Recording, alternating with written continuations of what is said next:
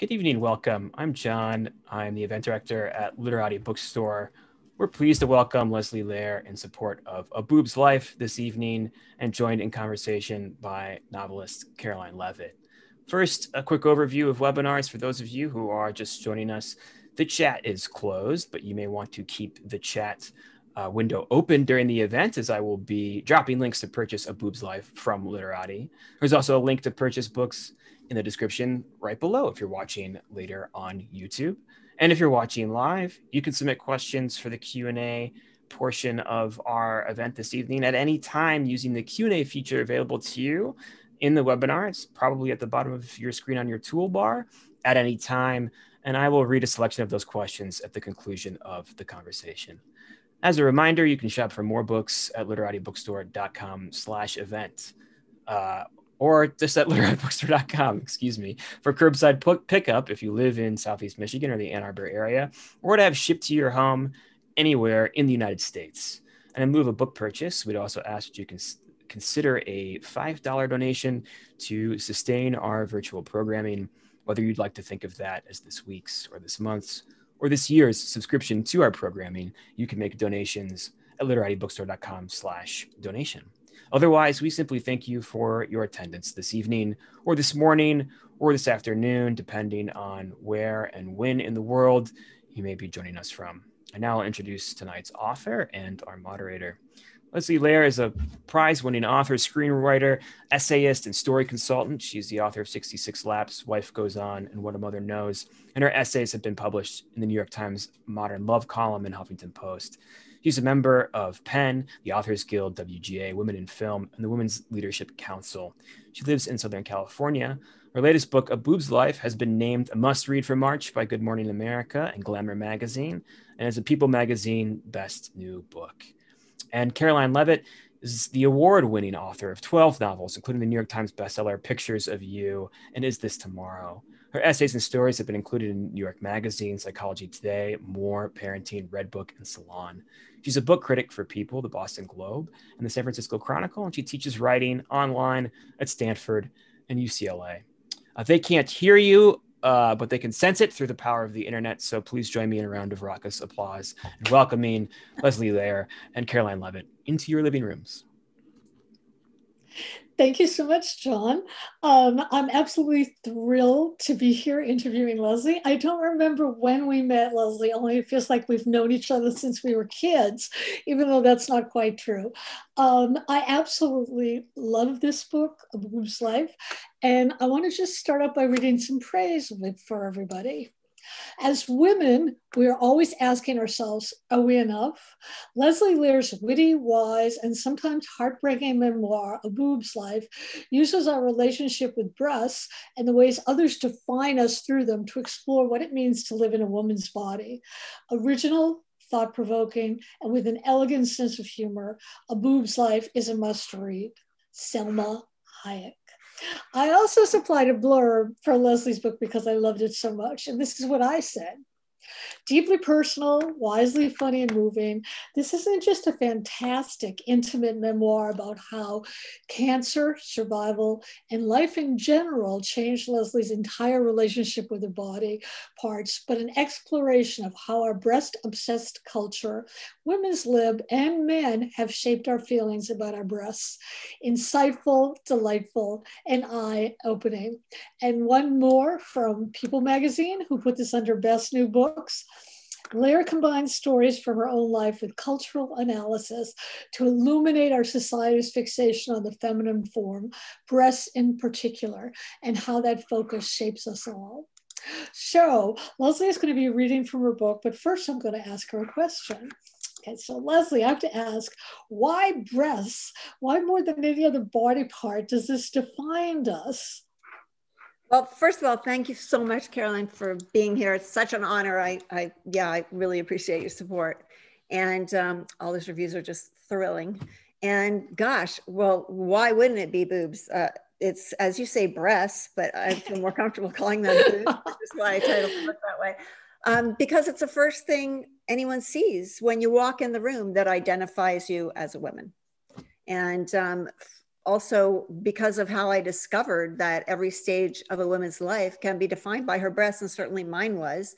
And because it's an organ that has no medical specialty. I mean, just the definition of the process that it makes blood into milk makes it this life-defining organ that not only nurtures life, but it also can kill us. And it's just every single day, women have to decide, are we going to show them? Are we going to hide them? Are we going to wear a bra? Did COVID kill the bra? I mean, it's, you know, it is part of our lives that we just take for granted. And I just could not find one book that covered a whole lifetime or helped me understand why I had this obsession. And it just, you know, I saw books about breast cancer, breastfeeding, and there was nothing that connected the dots. So boobs was just it. It wasn't like I wanted to pick a body part. Boobs picked me. It was, I had to know a detective story, what was going on? Why was I feeling this way about my boobs? Well, the book is absolutely great, and it's really written in this very unusual way because it is partly a memoir where we hear about you as a little girl, your relationship with your father, and then, of course, growing up in prom and hilarious things that I think most women can identify with, you know, stuffing our bras and training bras, which is hilarious. I was a 32 AAA. But the way it's written is amazing because it's not just memoir. It's also, you have lists of certain things, like lists of the first bras, lists of the Miss America contest, which is very sexualized contest. And also, there's also like different thematic structures running through the way we're supposed to be wives, mothers, working women, but not too successful working women. So I wanted to ask two questions about that, and then I'm going to have you read. The first question is, how did you come about with the structure for the book? Because it's so unusual and yet it's so perfect.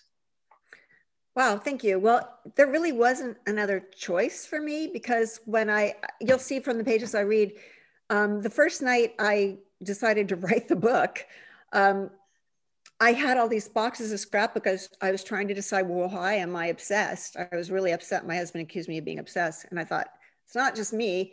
And I was unpacking, I just moved and I was looking through my scrapbooks and I could see every stage of my life. I could define by my breasts. And looking at the old time scrapbooks where I would cut out newspaper articles and magazine clips and listen to song lyrics and write them down, everything I realized that shaped how I felt about my breasts. The only way that I could figure out the answer to this question, originally what it was, am I going to fix my breasts? What was wrong with them? Why did I feel this way? Was to see how I had gotten this way. And I had to look at my story, personal story, through the lens of the entire nation. And the only way to do it was to also have all this research. And the lists came about just because I found out so many fun facts that didn't fit in the story. It was like, how am I going to fit that? And there's already, I mean, there's 16 pages of color pictures, but there's also 7 pages of footnotes.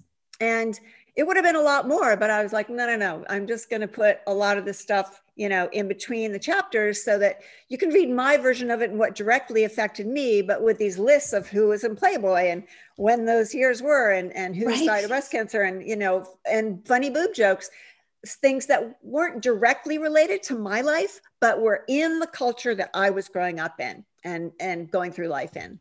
Well, that's what I loved about the book, because it's not just a cultural history. It's also deeply, deeply personal. And I think that's what makes it universal. So we're going to have Leslie read twice because the book is so fascinating. So Leslie, set it up and do your first reading, and they'll have more questions for you. Well, they're both very short readings. This is the opening of the book. And it's chapter 1. It's set in 2015. That's when I started the book. That's how long this has been a labor of love. And this is actually all true in how I decided to write the book this night. The chapter is called Obsession. And it begins, my nipples are cross-eyed. I see it clearly in the bathroom mirror the moment I step out of the shower. As steam clouds the view, I wave my towel and pray it was an optical illusion. No, they're definitely pointing in different directions as if embarrassed to meet my eyes. Or maybe this is payback. The truth is, my breasts have been loathed and loved, suckled and stuffed, radiated and reconstructed. They have doomed one marriage and inspired another. Yet every step of the way, they've had the finest treatment in America. By now, they should be perfect. Hun, my husband John, calls from the bedroom. What's taking so long? Since we married a few years ago, both of his parents passed away, and then I got cancer. This is the first home we bought together, a condo with an ocean view we'll enjoy for a few years as a reward for all we've been through. The 99-step climb is like a stairway to heaven, but I didn't have to die to get here. This is our first night to relax and renew our romance. I try. First, I dab perfume behind my ears and unclip my damp chemo curls. Then I take a deep breath and look again. If I raise up my right shoulder and arch my back just so, my breasts are lush and round and almost even. But there's no ignoring the truth. I pull a cotton nightgown over my head as fast as I can. Then I shove my towel so hard into the plastic hamper that the piece of crap falls over. My husband tears his eyes from the TV as I stomp into the bedroom. You okay? I snatch my phone from the cardboard moving box by the bed. I have to call my doctor. Now, he asks over the swell of applause for the late show. Are you in pain? Yes, I want to say, psychic pain. Then I realize the doctor's answering service won't consider that an emergency.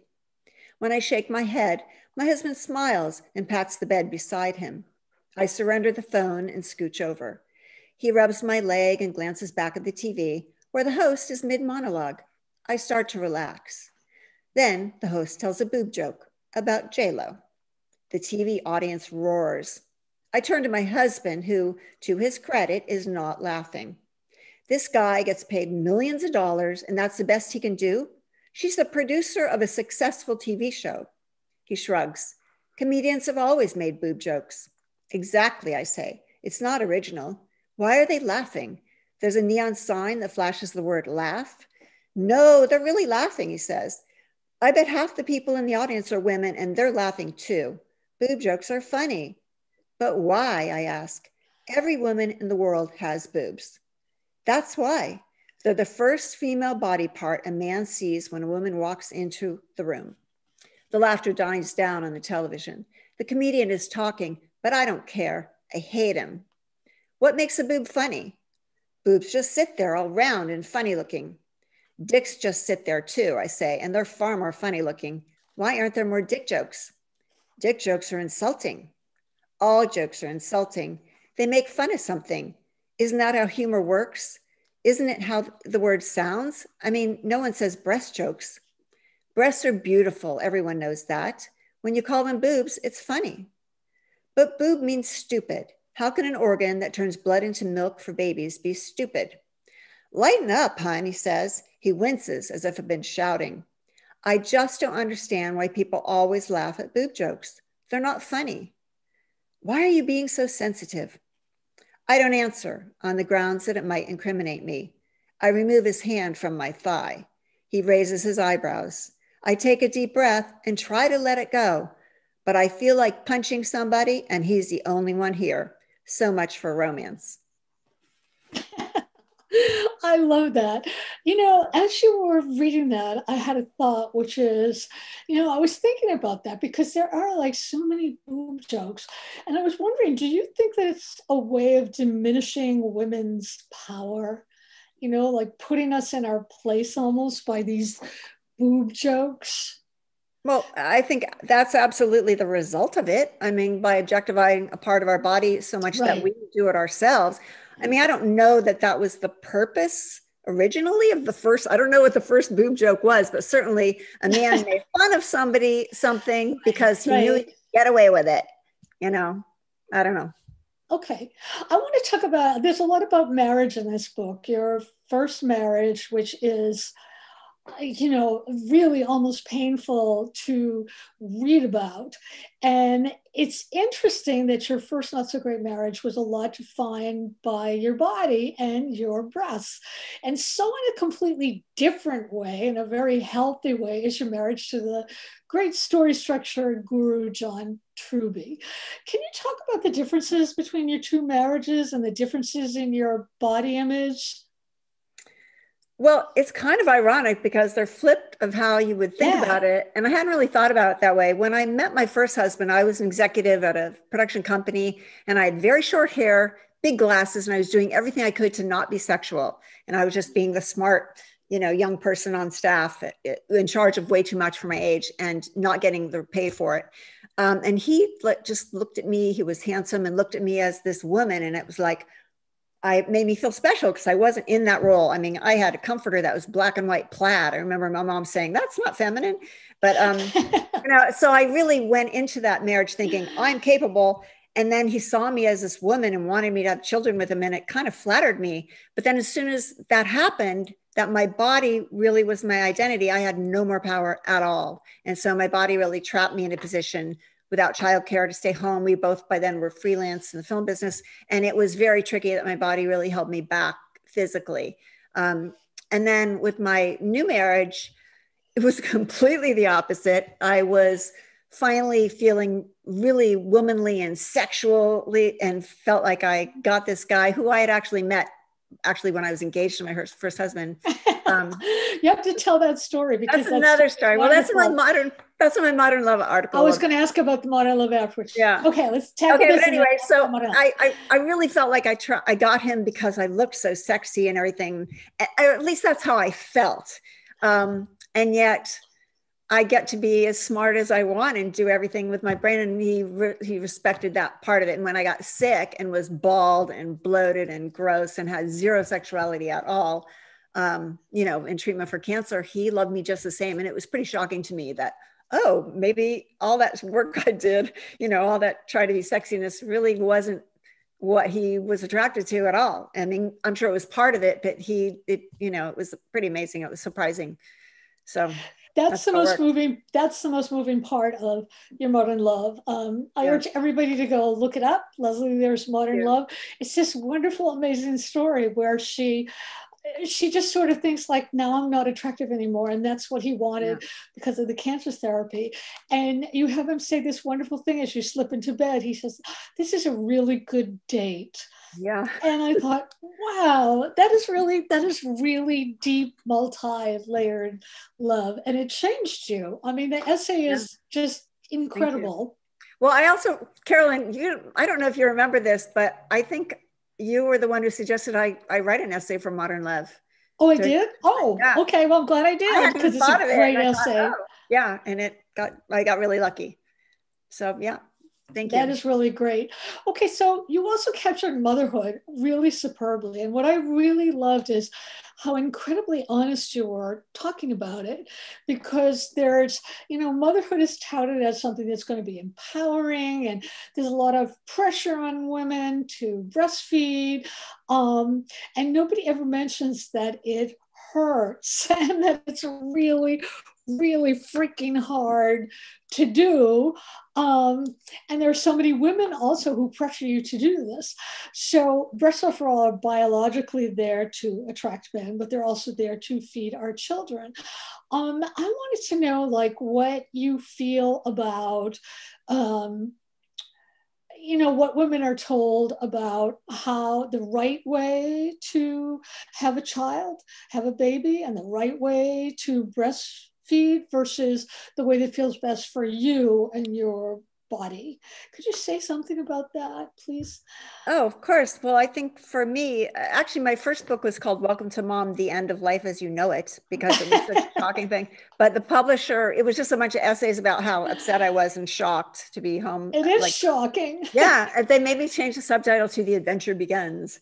And it did. But I think for me, until last year, about 18 months ago, was the first time that all states made breastfeeding legal.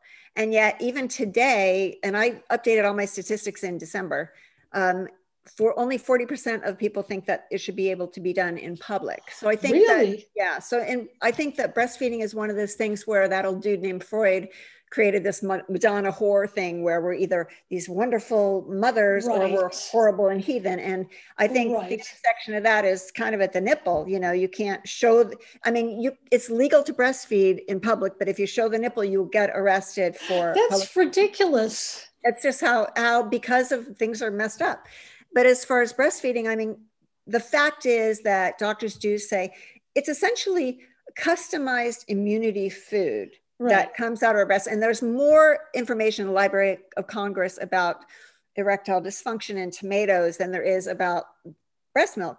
And so it is an ideal kind of way to feed your children. And yet women in this country don't get the support we need to all be successful in doing it in terms of help and access to places to do it. And women who have to work and can't afford all the equipment or the space, the milk. So you'll find that other groups of women are at a complete disadvantage even trying. And then many people who have physical or these other economical limits to it are also often shamed. And I remember there's a place called the Pump Station in LA that had a sign where motherhood begins. Like if you don't breastfeed, you're not a good mother. And for me, one of the themes of this book is I would like womanhood to be a no judgment zone. You know, we all do the best that we can. And here's a weird fun fact also that, you know, humans are the only mammals who have developed breasts all of our lives. I mean, puppies, kittens, cows, breasts go away when you don't need them. So they're biological, and yet some sort of, you know, survival of who you mate with made us have them also for beauty. And so this double bind occurs. And so I am all for trying to breastfeed as much as you can. And if you can't, that's okay. You know, we all do our best. We do our best. I think that should be women's motto. So I wanted to talk about the mood shifts in the memoir, which is partly why I just loved it so much. And we were talking a little bit before we started this interview, and I mentioned that when I started the book, I was just laughing, and because there was so much that was so fun about being a young girl, and girls really want to have breasts, and if you don't, it's terrible. And the boys snapped the back of our bra straps if you had one, and usually you wanted one just so it could get snapped. Exactly, yeah. But then, you know, so I'm happily reading along saying, oh, this is so great, this is so involving. Then I got to the chapter that absolutely decimated me, which was your brave and very powerful chapter about having breast cancer. I was literally weeping because it was so moving and so true, and you were so present. So what I want to ask is, what did it feel like to write that? And, you know, especially after the initial, like, very happy, hopeful section. And I mean, there's another difficult, not difficult, but painful section in the book to read, which is about your first marriage. How did you feel revisiting all that? Did you look at it differently now? Well, it wasn't fun. I didn't want to write a cancer book, and I did not keep a journal when I had cancer, and I did not take any pictures of myself bald. I wanted to forget it happened and not be defined by it. And yet when I wrote the book, my agents really said, you cannot just gloss over this. People don't realize what it's really like. You got to say what it's really like. And so I did that and went pretty deep with it. And then I was able to then kind of get through it to a place and do more research in the second. Of 19 chapters, there's only 2 about breast cancer. The second one, though, talks about treatment after and what I learned. And in fact, I always have to have a Kleenex, because one of the side effects that will probably be with me forever is because my nose is a little drippy, because when I had chemo, scar tissue started closing up my tear ducts, and every 3 weeks I had to go to a doctor. I've never said this out loud before. And he had to poke like needles down my tear ducts to keep them open so they wouldn't scar open. And so now they're a little extra open. So my nose is always a little bit drippy. So I look like a little old lady. That's one of the side effects that I'll have forever. But I mean, I'm grateful to be alive. And what I realized later is that a lot of the things that as women, that our breasts represent caretaking for other people, create this super sense of responsibility and stress that actually at Ohio State, not far from Michigan, they discovered something called the ATF3 gene, which is like, it's a chemical trigger that stress pushes to create a bigger vulnerability to breast cancer for women. So stress actually can kill us. So it's almost like, you know, and I really feel like part of the reason that I got cancer, probably because I didn't have the gene, was due to an accumulation of trauma and stress and just trying to do it all always. Because physically, I felt like I was really healthy. And so by writing the second chapter, I really was able to identify, oh my gosh, if I can help people by spreading the responsibility and having us know that self-care is not a trend. This is really life or death. Maybe more people, and also a mammogram saved my life. One drug that people I know didn't get because it was new. I mean, I would be dead twice. Had I not gotten that mammogram by the next one, was fast growing, I wouldn't be here. And that drug also I was lucky to get. And I know people who didn't make it. So it's just, it turns out that prevention is really important if you can do it. And and you had some statistic in the book that was terrifying about the number of women who get breast cancer every year. 300,000 and 42,000 die. Oh my God. Even this year, it is another kind of plague. And it's only recently that it used to be the women's disease. Even there's movies, back in the 80s and 90s where you realize later, oh, they had breast cancer, but you don't say it. It wasn't until President Clinton's mother died of it, like I think 4 years later in 98, when there was insurance that helped reconstruction. And that's another thing is reconstruction is such a big deal. I mean, I know women who've spent 2 years of surgeries to get their breasts back. That's how much breasts are part of a woman's identity. And of course, some people don't, but it's just a big deal. And because it attacks our very being, our breasts are, part of who we are as women. So. Yeah, that's right. I can remember, I don't remember what movie it was. It was actually a prison drama where some guy on the show had breast cancer, and he was beaten up and mocked because it was a women's disease. Right. And the thing is, I know a lot of women who will not go and get mammograms because they're afraid. And it's like what you said, I feel like, no, you have to. You can be afraid or you can die. Yeah. You have to do that. But self exams are also, most of the people who have good treatment and good outcomes find them themselves, actually. I wasn't one of those. But to answer your original question, no, it was not a fun chapter to write. I did find a lot of silver linings because I was able to really talk about different things that happened with various doctors and some very funny things as well.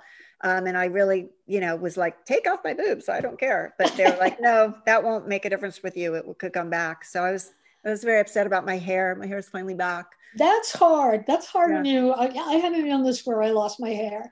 And that was really hard because it's so much of your identity. And yeah, it's true. But then when I was done with it and I knew my hair was coming back, then it was all about my boobs. And that's why the book was like, why am I still so upset? I had all these surgeries and then I had to redo, implants, and then one rolled up from radiation. I was like, Picasso boob. And then it was like, still, they weren't quite right. And I was so upset. Why was I upset? Well, yeah, it's trauma on top of trauma for you. And that was from the book, really. It's like, why am I so upset? I should be grateful to be alive. And I am, but I still want my boobs to be nice. Well, you're a human being and you're a woman. Of course you would feel that way. Yeah, and we're women. We want to be pretty. It's part of being a woman. I think it's part of being human. Yes. Before I have you read again, I have to ask you the big question. One of the most exciting thing about this book is that your memoir's in development with Selma Hayek as a TV series for HBO Max. So as I was reading your book, I was wondering, do you have any idea what they're thinking about in terms of story? Is Selma going to star in it? I'm an executive producer. So you are. Oh, that's great. That's even better. That's even better. How is it? Because this is like one of those books that if you're looking at it, most people would say, well, it's not going to translate to the screen. Yeah. But how is it going to translate to the screen? That's so great. It's a comedy series. Oh, a comedy series. Yeah, and I think originally they were thinking kind of in the vein of Fleabag, but essentially the main character's name is Leslie, and my boobs are going to talk. You get your name, your boobs are going to talk? Yeah. Wait, what are they going to say? Like, tell me what episode to be like. Why are you covering me up? Why are you so mean? I don't know. I think they're going to be kind of my alter ego voice of reason when I'm my character. I love it. That's genius. That is genius. How did this come about? Did Selma Hayek just approach you or? No, a friend who I only knew by her first name. She's like, I was helping her with some writing and she's like, well, what are you working on? And I'm working on this thing about boobs. And she wanted to read it. And she said, can I just shop this around? And nothing was happening to it. I hadn't sold the book yet. And I just said, sure. you know, signed a contract with her.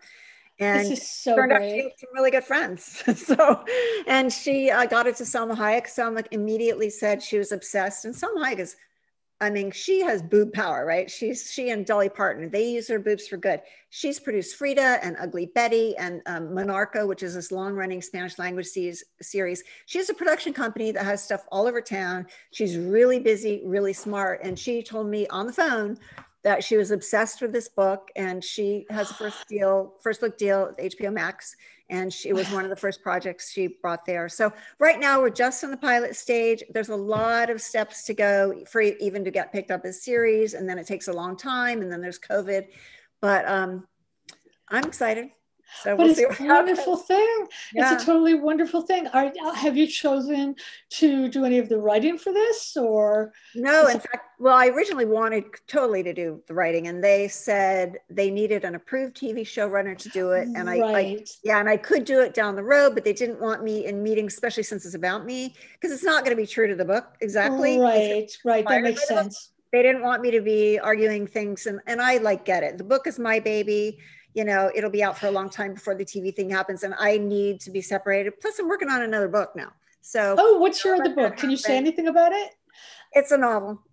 I'm going back to, it's based on a true story, but enough reality. Yeah.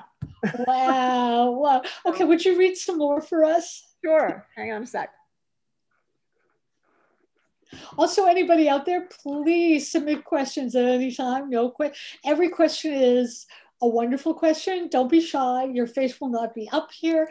And we don't even have to use your name if you don't want us to. Okay. This is just less than a page. And it's from chapter 7. And there's 3 sections in the book. This is called part 2, The Booby Trap, Adulthood. And the chapter is called From Ms. to Mom, 1983.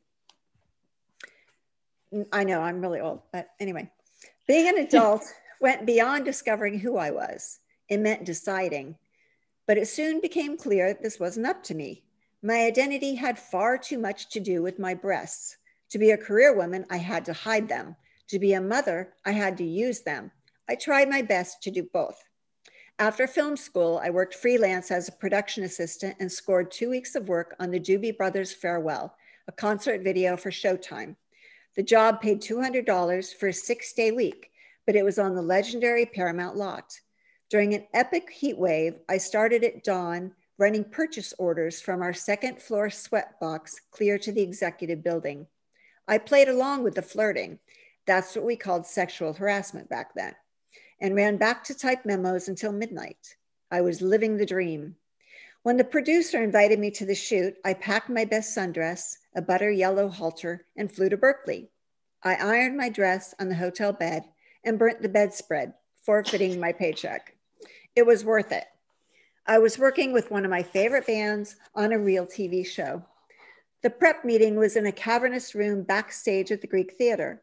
Introductions were made from the band and roadies to the film crew, and finally me, the only one in a dress, without a bra. I felt slightly self-conscious until one of the musicians smiled and said they'd been looking forward to meeting me. He pointed to a memo pinned to the bulletin board. When I went to admire my handiwork after the meeting, I saw why. I had typed, "To the Boobie Brothers." I never went to work without a blazer again. That's wonderful. That's wonderful. So I want to ask you, if you had to just narrow it down to one thing, what do you want people to take away from this book? I don't know that I could narrow it down to one thing. So give us a couple. I want us, I mean, biology, we can't fight biology. Our breasts are part of our beauty. But I think that if we're aware of how we are treated because we have breasts and how we judge ourselves and require so much of ourselves because of our breasts, I think that our awareness can help change the culture a little bit. And I also think that, like I said, I would love us to stop judging each other and ourselves by how we look, particularly our boobs. And self-care is really critical. And I also think that the biggest message, I think the whole book kind of funnels to the end of how I really am a believer in inclusiveness. I think we all need to treat ourselves and each other exactly the same and fairly. And I think that when we know better, we do better. So I agree. I want to ask another question in terms of women writers. I'm very happy that the term chicklet seems to have been demolished because there's no men's lit, and and the whole term women writers sort of rubs me the wrong way because I often feel like it's subjugating women, that it should just be literature. So I wanted to know, like, what do you think about that? Like, do you think that it's getting better from where you are, from where you're standing and seeing what stuff is going on? Do you see it getting better in the future, or do you think it's just something that's going to take a while? I think with the whole women's thing, I think right now it seems like everything's fixed, and I don't think it is. And I really, really regret not using my initials early in my career, except for I always write about women. And so maybe that's going to relegate me down. Men can write about women, and women just write about men. But I also think with that men, I mean, history we read all the time, and it's always men's history, men writing about history. I think that's why memoir is a really important thing, because it's really women's history. And I think women's fiction, I don't like going in bookstores. Even my last novel, I don't like seeing it in women's fiction. It should just be in fiction, you know? So I am unhappy about it because no man is going to go look at women's fiction, you know? And the thing is that women do, I think, read more fiction than men, even stuff read by men, because, you know, a lot of men don't like to deal with the emotional stuff, and they'll deal a lot with not nonfiction. And so I think I don't know. I just think the more we're aware of it, again, maybe they'll stop having those sections of women's fiction. I hope so. Fiction. I hope so. How do you feel about it? I don't like it at all. I think it should just be fiction. Yeah, there's more women than men in the country. Why should we be in a smaller place of our books? Oh, like if you by woman, that's very strange. That's absolutely very, very strange. Yeah. So, okay, a question I always want to ask: what's obsessing you now, Leslie, and why? Wow, what's obsessing me now? That's a tough question. I guess I'm afraid of history repeating itself. I don't want. I think with the pandemic, my obsession is childcare. We need childcare. We need equal pay. If we had equal pay, women do, we wouldn't be so dependent on the men who have to work so much to do everything. But both of us, we all need childcare to make everyone have the opportunities. So I'm a little worried about how we're all doing right now, you know, with all this extra responsibility that's now on everyone's face. So it's not an obsession so much as a real concern that I have, but I'm not obsessed with the body part anymore. I'm like, really? Oh, that's so interesting. That's so interesting. I feel like, I feel like, okay, now I get it. It's not my fault. Okay. Because I'm a creature of my environment. I'm part of the problem. And as long as I know that every day when I get dressed, I'm aware of what I'm trying to project in the world. It's not just my breasts and, you know, but it is my breasts because that's who I am. So it's a tricky thing. Yeah. Right. Okay. So another question I always like to ask authors is, what question didn't I ask that I should have asked? What do you really want to talk about that I didn't bring up? I think you brought everything up. I really do. I think what you didn't bring up is, I would love people to know that I like to visit book clubs. If anyone has a book club, please invite me. That was going to be my next thing. I was going to say that next. Because I love talking about boobs, and I have so much research that didn't make it into the book, and so many stories that didn't make it in the book. Tells a nice story. And I think all of women, we all have stories. And, you know, that's what's really hitting home about this book. Everyone can relate to some part of it.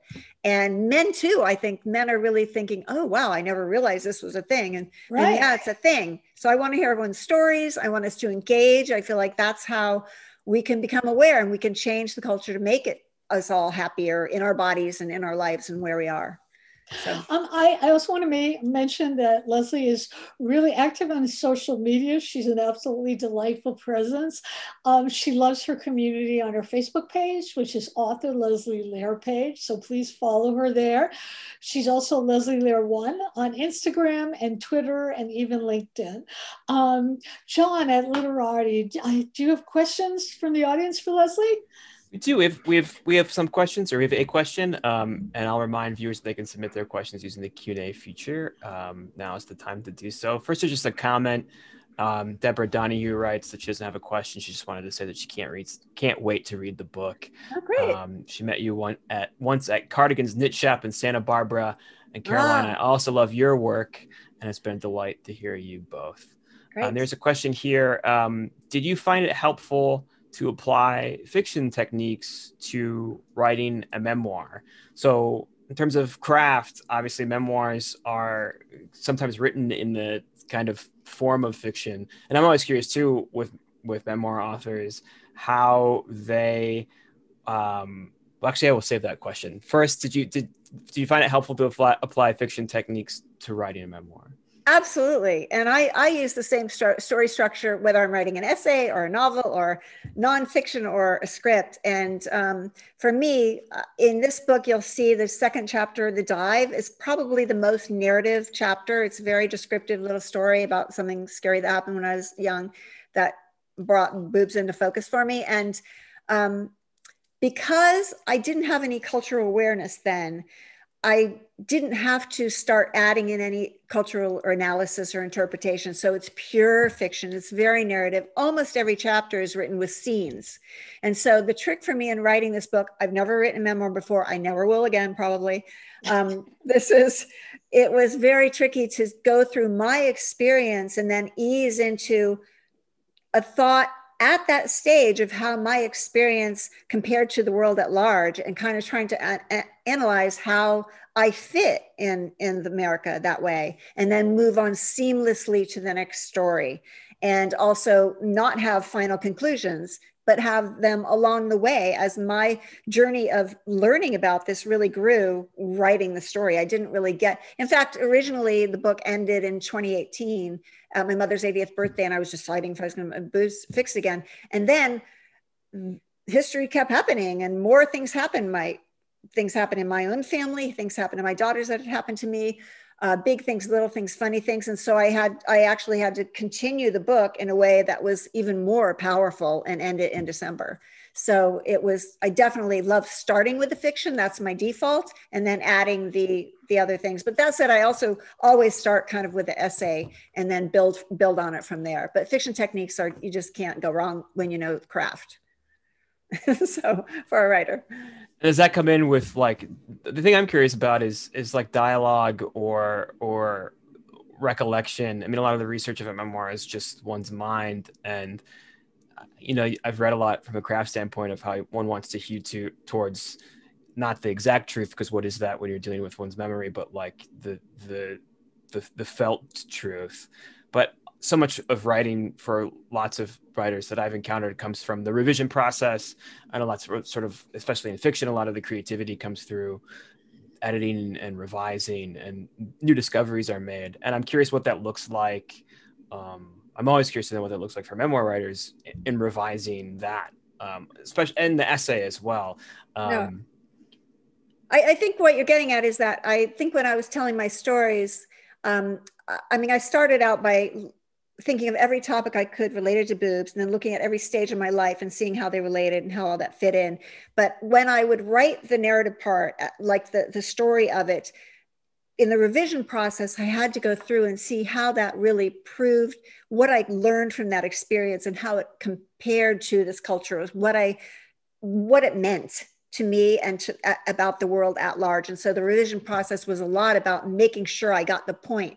And that's where you go on memoir. It has to be all real things. And it was about editing out things that didn't add to the point and making sure to have enough touch space to bring up things that honed in on the point. And as you said, like dialogue, all that is real or from memory or reconstructed, but being careful, like in fiction, not to go back about things I'm thinking about unless they really help move the story forward. So it's a very forward moving situation in all forms, and especially memoir. So you can't just make stuff up. There's another question here. How are your attitudes towards your breasts different than your mother's? Oh, that's a good question. Yeah, it is. You can call my mom. I think I think I got my attitude a lot from her. My mother is a PhD, very smart woman, but also was very caught in that double bind. She was, you know, a woman's liber and yet also beautiful and being curvy and posed, as you'll see in the book. There's pictures of her. And it's tricky, but of course, one of the funniest scenes in the book is when she felt I was deformed because she had never seen someone who had breastfed, and I was like empty little sacks, you know. And she thought, how are you gonna attract a man, and how do you feel womanly like that? And I was like wearing my flat chest like a shield. I'm a mother and I use my breasts. So she definitely felt like she didn't want me to feel less womanly and or have any insecurity because she saw breasts as a part of beauty. And it wasn't just her though, it's the culture. That's what people think. So right now I think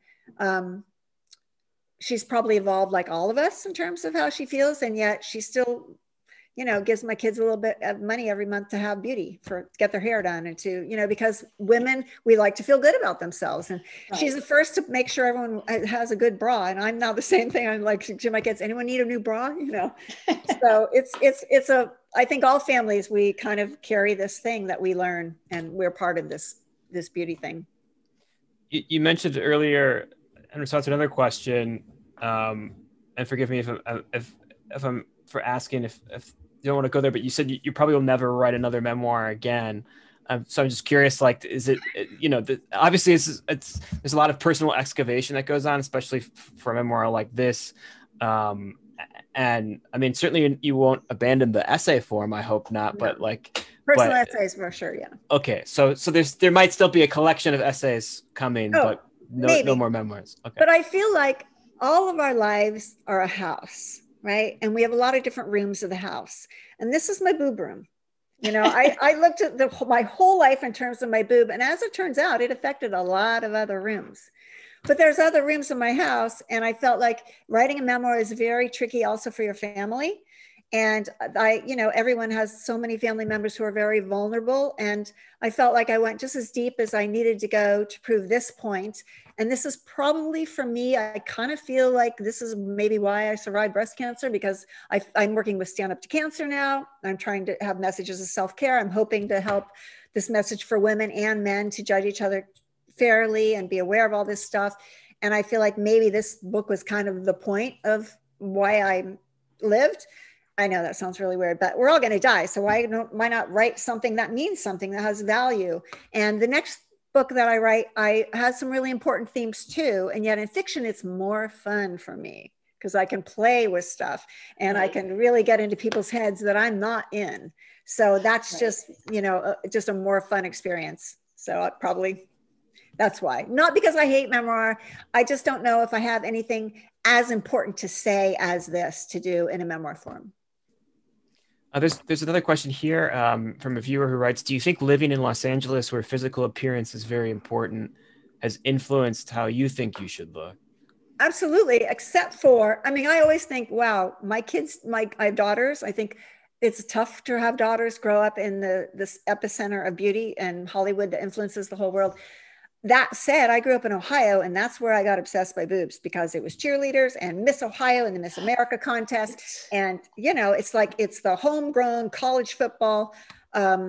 We all want to be the corn-fed girl next door who's beautiful. And that's actually how Playboy, you know, he didn't have sexy, sultry Hollywood vixens. It was all women in white and looking like little girls in pigtails. And you know, so I feel like I grew up in a culture that is all Americana, but I do feel like there's more pressure in LA to keep looking a certain way. And I know that it's probably been far more challenging for my daughters and for other children who live here.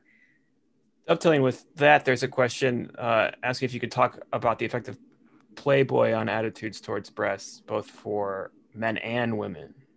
Well, I know Caroline remarked on this outside the conversation, but Playboy, first of all, Playboy was invented by this dude, you know, Hefner, who grew up in a very puritanical family. His parents were not affectionate. They didn't have a lot of open love.